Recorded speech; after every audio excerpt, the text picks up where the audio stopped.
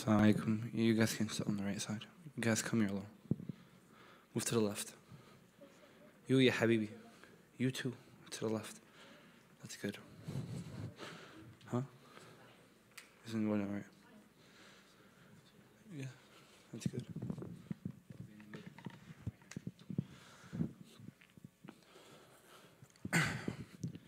بسم الله الرحمن الرحيم والصلاة والسلام على رسول الله وعلى آله وصحبه ومن والاه. Last time when we came here, we were speaking. Does anybody remember what we were speaking about last time? Anybody have? Who was here last time? What were we speaking about? Is anybody from the sisters? Remember? Anything? One thing? Oh, very good. We were speaking about charity. Same thing, charity. Does anybody remember thinking anything about charity? What is charity? Very good. So we spoke about smiling was a way of charity. It's one of the... No. Say that again? Is it one of the pillars of Islam? You have to give... No, there's a word. It doesn't say sadaqah. Charity in Arabic is sadaqah. Zakat. That's different. So sadaqah, charity, is something you give voluntarily. Zakat, you have to give. It's a tax upon you, an obligation made upon you. Today's topic is a little different. This topic is about something that we are currently in right now. Does anybody know we're in something special right now? What is it? Dhul Hijjah. Very good. And there's so many rewards that a Muslim can attain in Dhul Hijjah, and the virtues behind these 10 days are just so beautiful, and there's so much. Like I can name so many ways, and inshallah we're going to get into it, of as to how a Muslim can get so close to Allah subhanahu wa ta'ala in these first 10 days. And so many Muslims lack the importance of knowing what Dhul Hijjah is and the rewards and virtues behind Dhul Hijjah. And it's a shame because we tend to lose out on all of the rewards. Some people think that the best chance to get close to Allah subhanahu wa ta'ala is only in Ramadan. And so they forget about the rest of the months, not knowing that, believe it or not, these first 10 days of Dhul Hijjah is better than some of the days within Ramadan. So there's like a difference of opinion, right? But majority of them are saying that Dhul Hijjah, the first 10 days of Dhul Hijjah are the greatest days of the whole year, right? So in Ramadan, we're going crazy about good deeds, and some of us are forgetting that these 10 days are amongst the most beloved days to Allah subhanahu wa ta'ala. What happens in these 10 days? There's something that happens that's an obligation upon us that we all have to complete. Hajj. Very good. And do we have to complete Hajj or no? Is it optional? Very good. So you have to, right? As long as you have the opportunity. No, we talked about Ramadan like 5 months ago. But it's okay. How about Umrah? Do we have to do Umrah? Yeah. We have to do Umrah? How about you? No, we don't have to do Umrah. Umrah is optional. Hajj, you have to. I explained it last time about Zakat, how there's like the 5 walls. That's what makes you Muslim, right? And if one of the walls is missing, you kind of break the bridge. The same thing applies with Hajj. If you have the money to go to Hajj and you choose not to go it, you're missing one pillar that completes you as a Muslim. So it's like a missing key. So these 10 days, you have Hajj, a pilgrimage that erases all of your sins, and something that elevates you so close to Allah subhanahu wa ta'ala. We ask Allah to make us amongst those who attend and complete Hajj during our lifetime. Because Hajj itself, it's a whole lecture. If we go into Hajj and the explanation of it, it's subhanAllah, Hajj and Umrah, 2 pilgrimages that people tend to forget so much about the rewards and virtues behind Hajj and Umrah. Some people just think you just go to Mecca and pray. There's so many steps within Hajj and Umrah, and every step has an explanation. And it's so beautiful. So within these first 10 days, you have Hajj, in which a Muslim goes and completes it. The Prophet ﷺ says that the best days of the world are the 10 days of Dhul Hijjah. The Prophet is letting it known, it's a hadith. So this is not something said by a sheikh, the Prophet, the greatest man to ever walk earth. He's letting you know that the best days in the whole world are the first 10 days of Dhul Hijjah. And they are known to be the best days to do any good deed. Like if you're going to do anything good, do it in Dhul Hijjah. Like some people, it drives me crazy, but they tend to do the opposite. In these 10 days, they do more sin than good. And there's a hadith of the Prophet, he says, Sallallahu Alaihi Wasallam, no good deeds can be done at a time better than these first 10 days of Dhul Hijjah. This is the Prophet saying it. And so there was a companion that asked the Prophet, not even jihad. So we know what jihad is. When you're fighting and you're with your Muslim army and you fight and you die saving a Muslim country, or saving your Muslim brothers, this is something that you get pretty much a free ticket to Jannah. It's something so great. Some people were making, some of the companions back then, there was even a story about it, how a companion, he wanted to die as a person who had committed jihad. A person who fought in the way of Allah subhanahu wa ta'ala and died doing so. Because it's such an honorable exit. You sacrificed your life to protect Islam and your Muslim brothers. So this companion, he tells the Prophet, not even jihad in the way of Allah subhanahu wa ta'ala is better, like this good deed, which is something so great, you literally get a free ticket of Jannah. The Prophet says, not even jihad in the way of Allah is better than the good deeds that are done in these first 10 days. So the Prophet, he's comparing something so large, like, such a large good deed for a reason. He's trying to wake up and make everyone realize that what? These 10 days are the times you wake up. You take advantage. It's 10 days. Do as much good deeds. And I'm going to mention a couple of good deeds that we should really start doing because we're already almost halfway through Dhul Hijjah. So I'm going to mention a couple of good deeds a Muslim can do and you should really take advantage because this, believe it or not, amongst these 10 days, Allah subhanahu wa ta'ala can choose who is prohibited from hellfire. There's a day. Does anybody know what day this is? What? The day of Arafah. Allah subhanahu wa ta'ala comes and He makes hellfire haram on different people. Is He going to choose, like, if Allah subhanahu wa ta'ala knows best, but think about it. If there's two people, one person who spent his nights worshipping Allah, he wakes up, he does good, he goes to the masjid during Fajr and Isha, he doesn't miss prayers, he doesn't say bad, he's doing all of this good, and then you have another person who wakes up, the first thing he starts off is by arguing with his mother. Another thing, he goes and he yells at his sibling, he says bad stuff. When his mom tells him to pray, he ignores all the prayers. When his sibling tells him we should fast during the month of Ramadan, he tells them, fasting what, bro? I'm not going to fast. If Allah is going to look at two people, one person that spent video games all day, or whatever the case may be, and doing bad, and another person who actually realized that, I'm a Muslim, I only have one chance in life, and that's to please Allah and earn a spot in Jannah that's going to last me, forever for the rest of my life. So I might as well do as much good as I can. And so he does the good that whole day. Who do you think Allah is going to choose? Is He going to choose the person wasting his whole day playing video games? Or is He going to choose the person that went out of his way to give charity, to pray, to fast? Which one? That wasn't a hard question. Which person is Allah going to choose? Very good. The person who's doing good, spending more good. So that's why I tell people, if you're going to waste time, because I like to have fun. There's no problem with, as a Muslim, having fun, right? And going out, whatever, hanging out, chilling with your family. Everybody loves to do that. But if you're going to spend any of your time doing that, do it outside of these important days, the 10 days of Dhul Hijjah. Like you have 365 days of the whole year. Take out 45 of them, if you can. 30 for Ramadan and these 10 for Dhul Hijjah. 40 days, and just take advantage and worship. And the rest of the days do your regular ibadah, and but focus in these 10 days about getting a connection with Allah subhanahu wa ta'ala, because it's the easiest times to get close to Allah. Another important virtue of Dhul Hijjah is that Allah subhanahu wa ta'ala swears about it in the Quran. When Allah swears about something in the Quran, it's like, up there. Allah doesn't swear about something except that He's trying to tell us, wake up, don't forget about it. And the reason why I'm mentioning this, because I was going around the other day, I'm asking, I was in the masjid, I was just asking people, what's Dhul Hijjah? Oh, he doesn't know what Dhul Hijjah is. What do you mean? Where are we in? He goes, I'm in Sha'ban. I'm being serious. He doesn't know what Dhul Hijjah is. I'm like, bro, you don't know what Dhul Hijjah is? What's some good stuff we can do? Pray, whenever I have time. I'm like, bro, you're missing out on these 10 rewards. And I just started mentioning, we just started talking about it. He goes, I didn't even know about that. And you see, and that was one of my lectures, learning about Islam. If you don't go out of your way, the same way you learn about school subjects, if you don't go out of your way and learn about Islam, you're never going to know stuff like this. And we mentioned last lecture why the shuyukh and people that are so close to Allah are so happy. It's because they went out of their way to bring this happiness to themselves.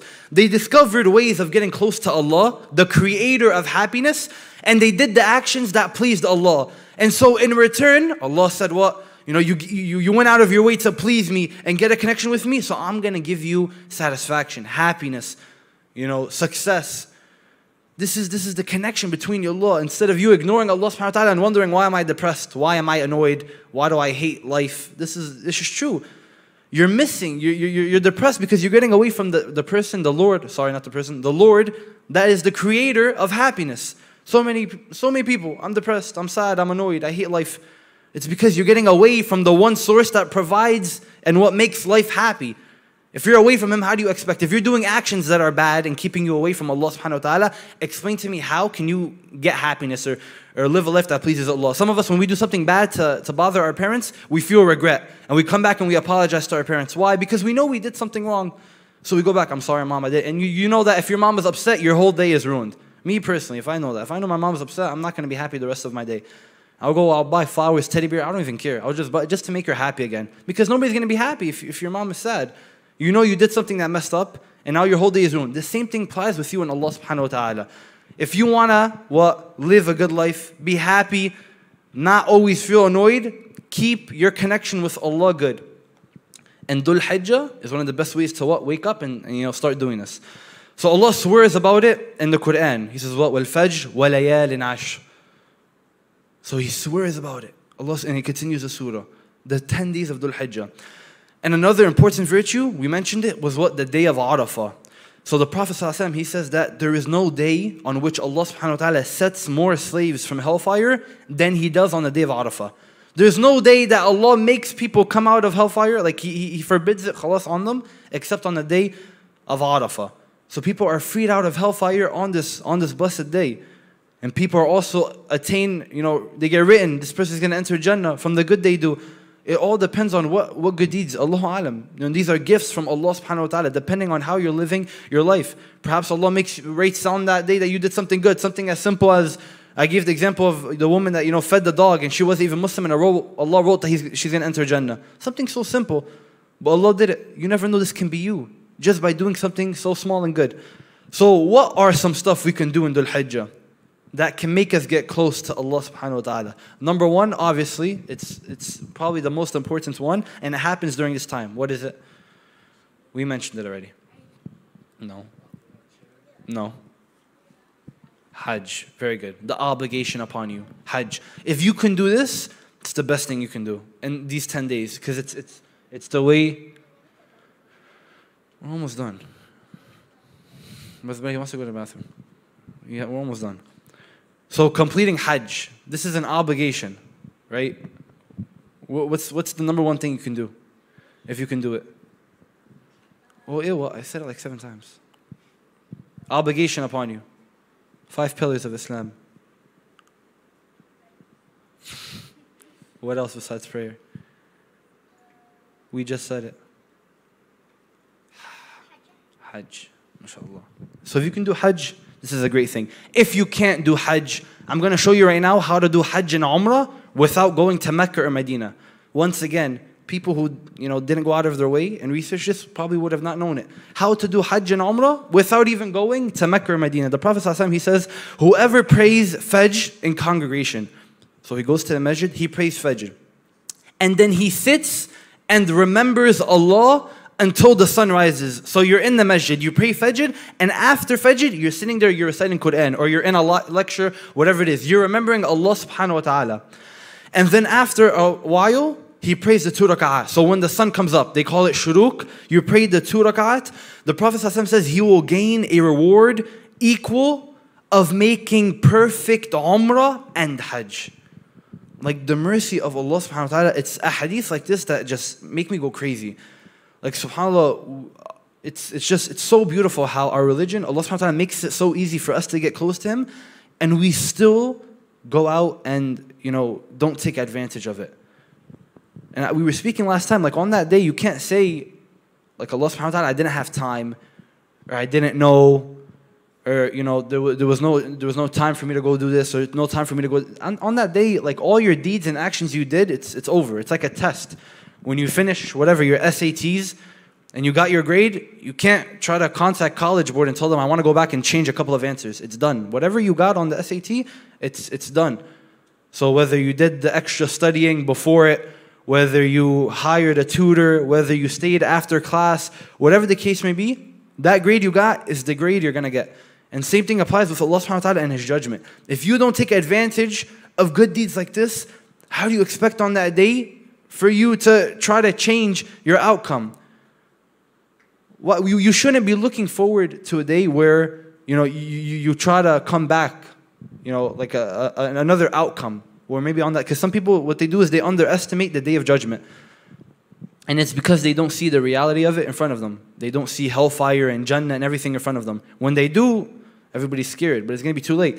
But what happens is, this is how the mind is. When you don't see a punishment in front of you, you're going to commit a sin.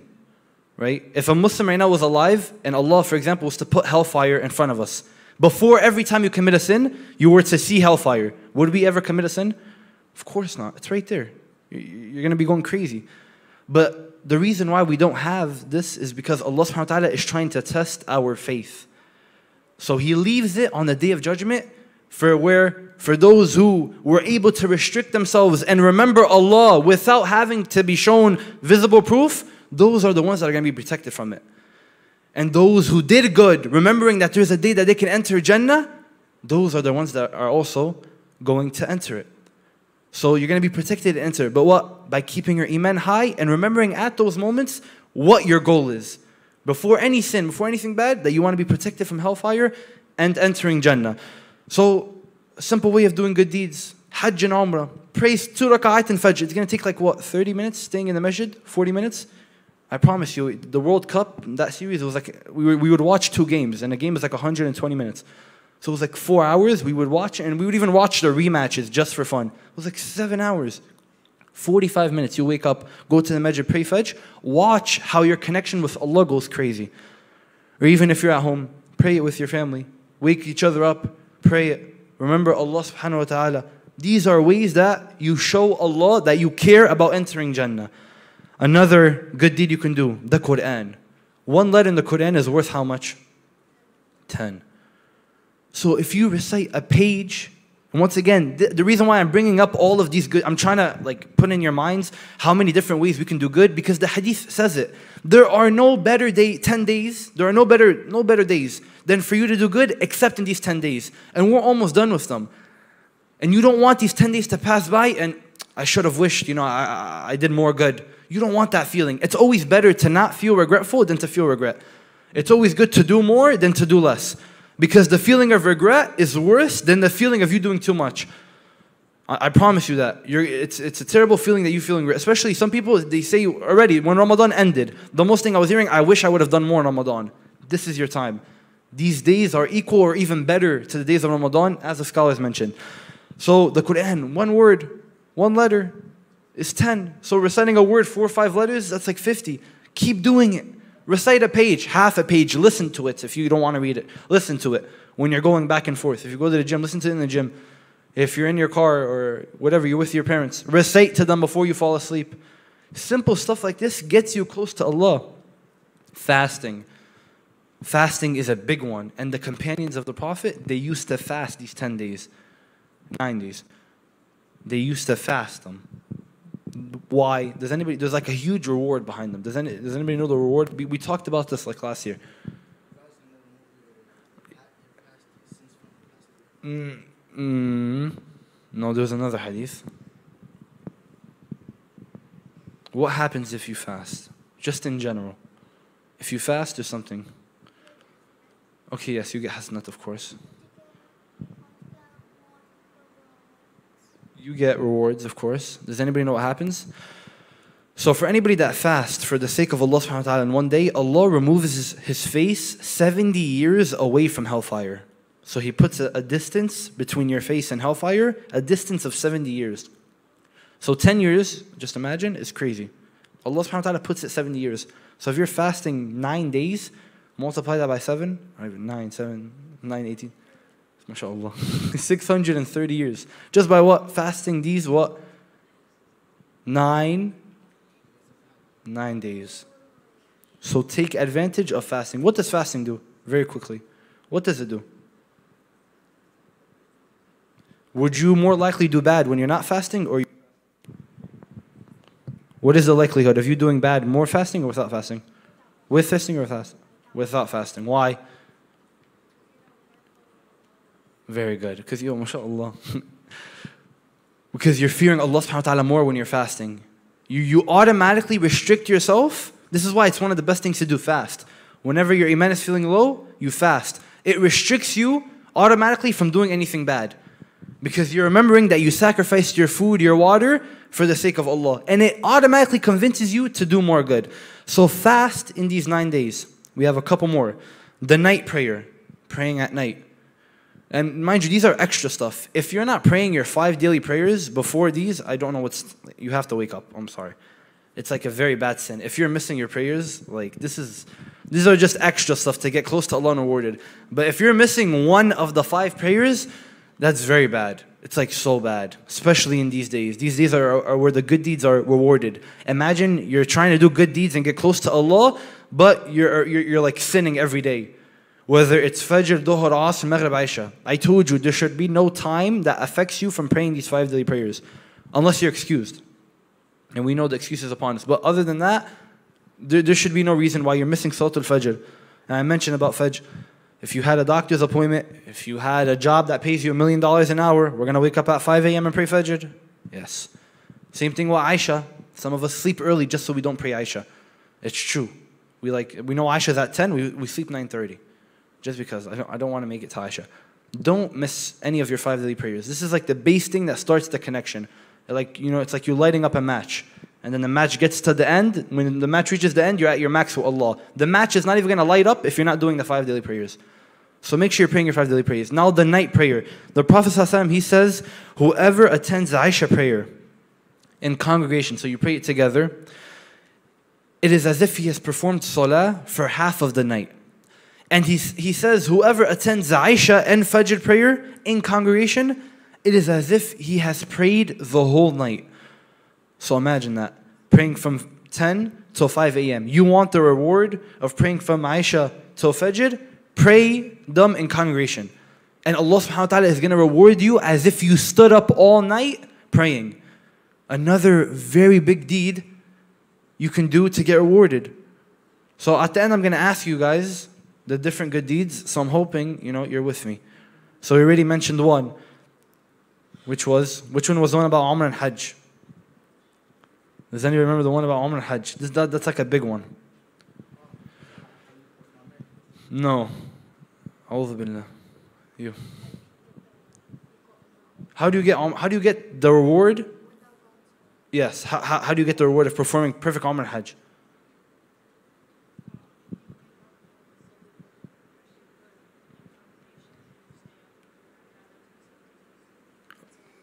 Very good. Perfect. MashaAllah. So if you pray Salatul Fajr in the masjid or in congregation, and then you stay awake until the sun rises, worshipping or remembering Allah subhanahu wa ta'ala, and then when the sun rises, you pray 2 rak'at, it's as if you performed the Umrah and Hajj perfectly. And then the second one, the Prophet is mentioning what? If you pray Aisha and Fajr in congregation, it's as if you have prayed the whole night. You worshipped Allah subhanahu wa ta'ala that whole night.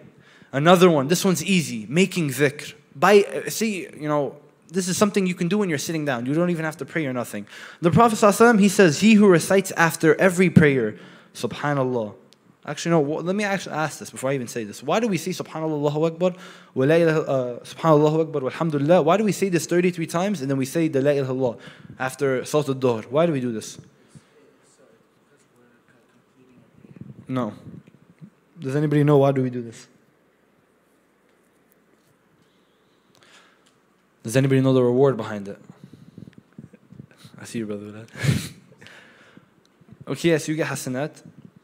So whoever says after every prayer, Subhanallah 33 times, Alhamdulillah 33 times, and Allahu Akbar 33 times, and then follows it with La ilaha illallah wahdahu la sharika lah, lahul mulku lahul hamdu yuhyi ala kulli shay'in qadir. Whoever says this after every prayer, Allah subhanahu wa ta'ala will forgive all of his sins, even if they were as much as the foam of the ocean.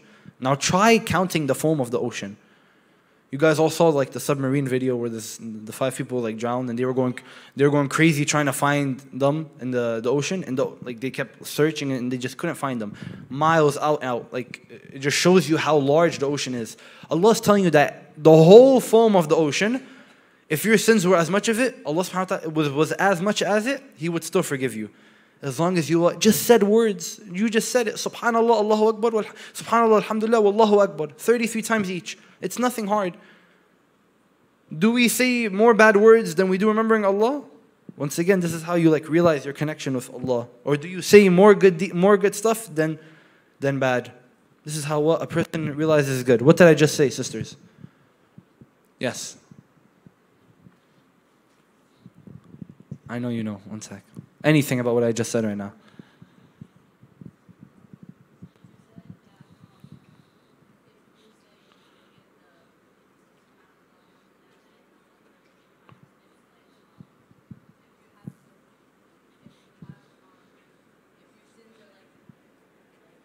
The foam of the ocean.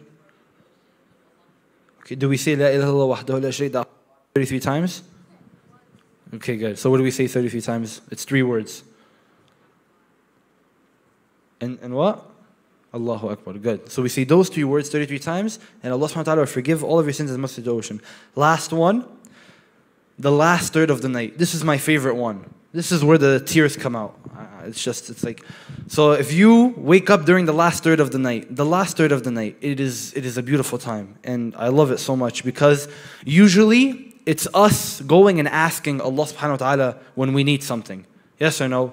When you're in need of help, when you're stressed, when you're looking for something, seeking forgiveness, aren't we the ones that call out to Allah? Yes. Right? When we need something, does Allah ask us or do we ask Allah? We ask Allah. Allah subhanahu wa ta'ala, mashallah. And the last third of every night, Allah subhanahu wa ta'ala switches it up. He's the one that comes down and asks all the Muslims. And He does this during the last third of the night for a reason. Because He knows not any Muslim is going to wake up for the last third of the night. If you wake up for the last third of the night, know that you are special to Allah subhanahu wa ta'ala. I'm being so serious. If you wake up for the last third of the night and then you pray Salatul Fajr, know that Allah subhanahu wa ta'ala loves you. Because in the last third of the night, there's like a blessing that Allah only gives to those He loves. Those who truly care about pleasing Him. Allah comes down in the last third of the night. Every night He says, is there anyone asking of me? So, calling on, making dua to me so that I may accept his dua? We're not calling out to Allah. He comes down to the lowest heaven and He's asking all the Muslims, is there anyone awake making a dua so I can accept it? Automatically guaranteed. Is there anyone awake? He looks and you're gonna find Muslims knocked out. Except those who are trying to please Allah and get close to Allah subhanahu wa ta'ala. So He asked them, is there anybody awake making dua so I can accept it? Is there anybody asking of me so I can grant his request? Weren't you looking for something? Didn't you need help with something? Are you asking of me at this time so I can give it to you? And was there anyone seeking forgiveness so I can forgive him? Some people feel like, if they've done so many sins that no matter what, they can't get forgiven. Allah is making it clear right here. If you're awake during this last third of the night, or leave this on the side, if you're saying this, saying the afkar after each prayer, even if you had sins as much as the foam of the sea, He's going to forgive you. And even in this hadith, He's saying that if you're awake during the last third of the night, He's asking you, are you seeking forgiveness so that I can forgive you? No. Okay, so the night is divided into 3 parts. It starts from after Aisha, or after Maghrib. Maghrib. So it starts after Maghrib, so that's when the night begins, and it ends at Fajr. So divide that time, it all depends where you are in the country. Sometimes Maghrib is 5, 7, 8, I think here it's like 8:30. So it would start 8:30 and Fajr is at like 4:30 I think, yeah. Around that time. So you would take it, it's like what, 10 hours maybe, 9 hours? You would divide that into 3. So you divide the 9 hours, which is the time between Maghrib till Fajr, divide it, that's 9 hours. Divide it into 3, because there's 3 parts of the night. So after Maghrib, the first 3 hours, you just finished the first third of the night. So it's going to be 12, Or, no, I'm bugging. It's going to be 11, sorry. Then after 11 till 2, this is the second third of the night. And then from 2 a.m. till Fajr, this is the third of the night, the last third. This is where you pray, you do your worships, you pray your night prayers. It's the last third. Those who wake up at this time, 2 a.m. till Fajr, they start worshipping Allah. Specifically because of this hadith. Allah comes down during this time and He wants to see who, because 90% of the time you're going to be sleeping during the last third of the night. No matter where you are in the country, if you divide the last third of the night, you're going to be sleeping. So He sees who wakes up during this time and worships Allah and asks of Him dua so He can accept it. Because not anyone is going to be able to do that. So at the end of the day, Dhul Hijjah is a very rewarding month. And the Prophet made it known, it's the best time for you to do good deeds. So take advantage of these 10 days, especially if you missed out during the month of Ramadan.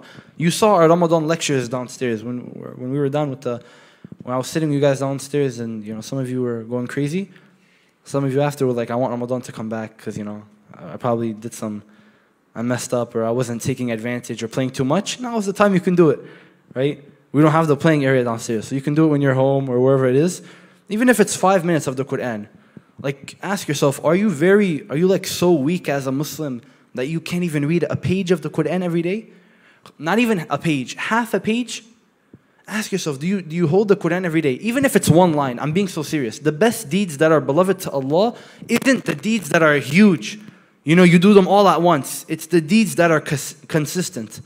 So Allah would rather like it, instead of you reading the Quran one day and never touching it again for the next day of the year, He would prefer that you read one line every day for the rest of your life. Because with that, you're not just doing good at once and keeping a connection for one day, and after that, it all goes downhill. With the other one, with the one line every day, you're always keeping that connection with Allah alive. The consistent deeds, remember this, the consistent deeds are what's better than the deeds that are done all at once.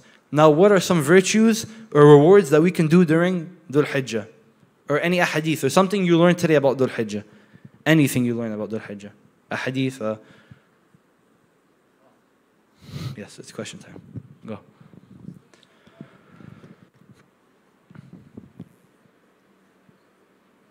Should I start all over again?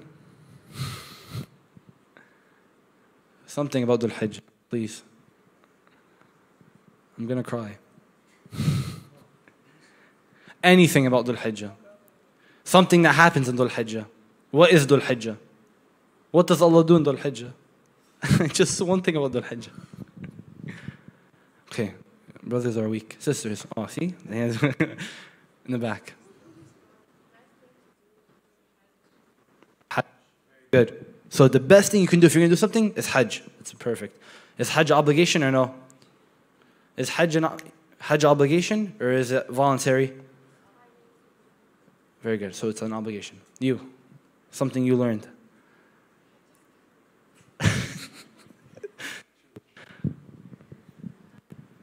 So Hajj has, is Hajj all done in one day or no? Very good. Hajj is done in 10 days. Another thing.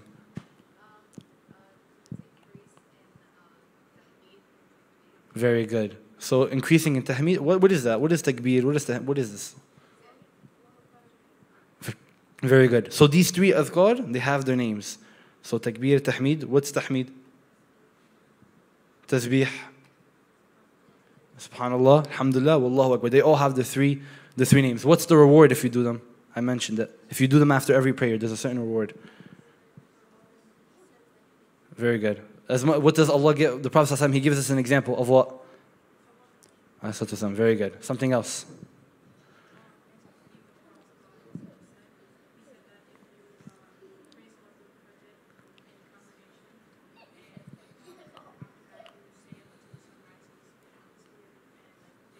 Remembering Allah.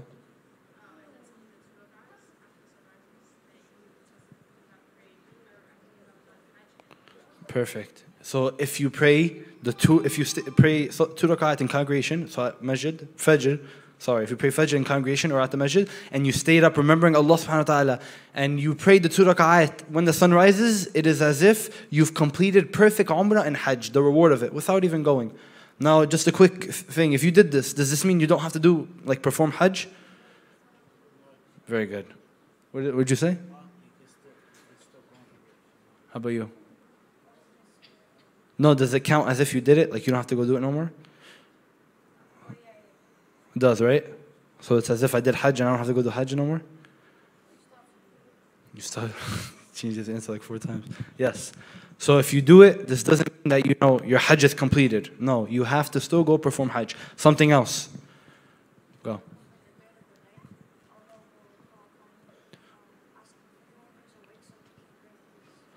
Oh, okay. When you're awake, he already knows those who are awake, but he's looking for someone that is what? Making dua, so that Allah can accept his dua. Is there anything else? Something that Allah did about it? No. Go. You can fast. Very good. What happens if you fast one day? Something happens. You in the back. Very good. So your face gets protected a distance of 70 years from hellfire. Anything else? There's 2. You can go first. You didn't do it. Yeah.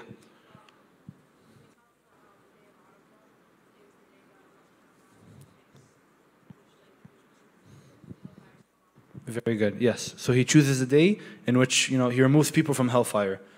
So in other words, hellfire, they're not going to enter it again. He protects you from hellfire. How about you? Were you going to say the same thing?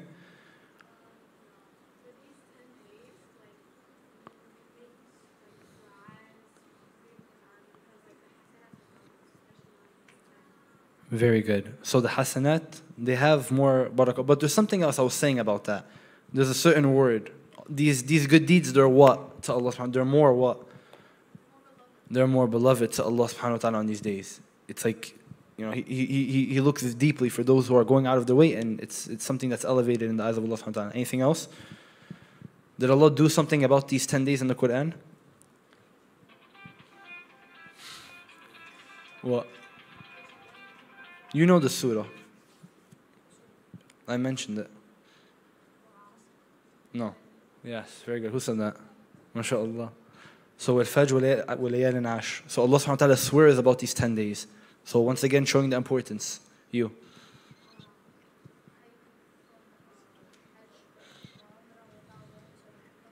Yes, so she mentioned the hadith. There was something I said about jihad.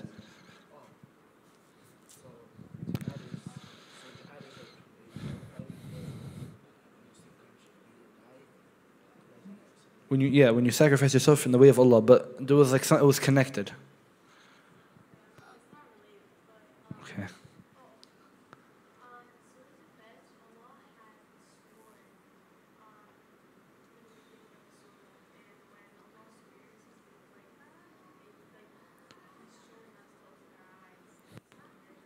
Very good, very good.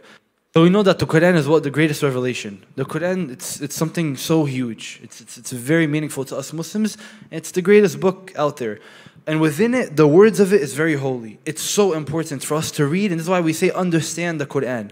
So if inside of the Quran, Allah is swearing by something, so whatever it is, He is swearing about. It doesn't have to necessarily be the 10 days. But in general, when He speaks about something, for example, disobeying your parents, this is something that so many people underestimate. But because Allah makes it, He wants to show it to us how much of a big deal it is, He mentions it in the Quran. Don't even tell your parents off. He made it a whole ayah in the Quran. So when something's an ayah in the Quran, Allah is letting you know that it's a major sin. It's something that you have to take note of. So he mentioned in the Quran to, open your eyes and realize, hey, this is nothing you can joke around with. He did the same thing like you said, to make us open our eyes with the 10 days. He swears by them, making it an ayah in the Quran, making us realize that it's important. What was about jihad? This is the last thing we'll end off with. MashaAllah, we said everything. I'm so happy. One of the best lectures. Jihad. No, you said the definition. What happened with jihad? There was a hadith about it. Come on, man, you got this.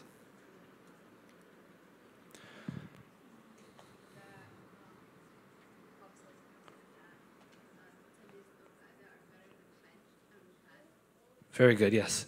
That's overall the hadith. There's nothing better in these 10 days, even jihad, compared to the good deeds you can do in the first 10 days. And the hadith is that the Prophet ﷺ, he was telling a companion, that there's no good deeds better you can do in these 10 days. And so a companion was like, not even jihad, because they know jihad, you're sacrificing yourself, you pretty much, you died for the sake of Allah subhanahu wa ta'ala, protecting a Muslim country. So it's something huge, you sacrificed your soul. So he's asking, not even jihad, sacrificing yourself, is greater than the good deeds you can do in the first 10 days? The Prophet ﷺ said, no, not even jihad. Not even something as so extreme as, you losing your soul for the sake of Allah is greater than the good deeds you can do in these 10 days. Any questions? So once again, it was showing the importance of these 10 days. Any add-ons, questions? You wanted to say something. I'm sorry.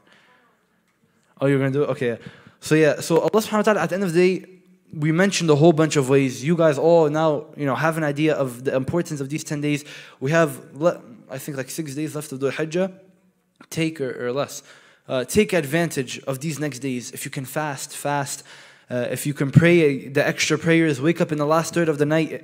If you can recite more Quran, 1 letter is 10. Recite a page every day. Get used to doing it. Make it like a homework assignment. I promise you, after you finish doing it, which is going to take like a minute, you're going to feel more happier and closer to Allah subhanahu wa ta'ala. Nah.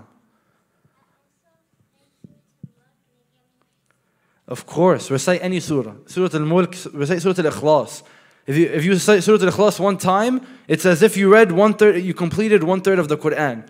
If you recite Surah Al-Ikhlas, you reciting it 1 time, so Qul huwa Allahu ahad, Allahu samad, lam yalid wa lam yulad, wa lam yakul lahu kufuwan ahad, making the intention of receiving the reward of the hadith, which is what you recite. You get the reward of you reciting 1/3 of the Quran. So if I made that intention before I recited it, I just got the reward of reciting 1/3 of the Quran. So I'm going to say it 3 times, because now it's going to count as if I recited the whole Quran. So something so small. Recite Surah Al-Ikhlas 3 times a day. You're going to get the reward of reciting the whole Quran.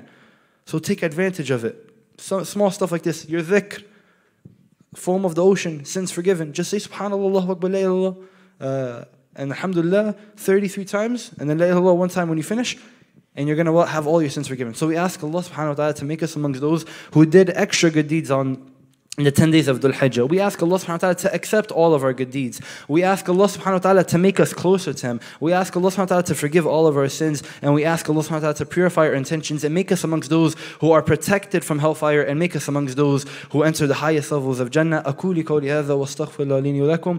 بسم الله الرحمن الرحيم والعصر إن الإنسان لفي خسر إلا الذين آمنوا وعملوا الصالحات وتواصوا بالحق وتواصوا بالصبر. جزاك الله خير.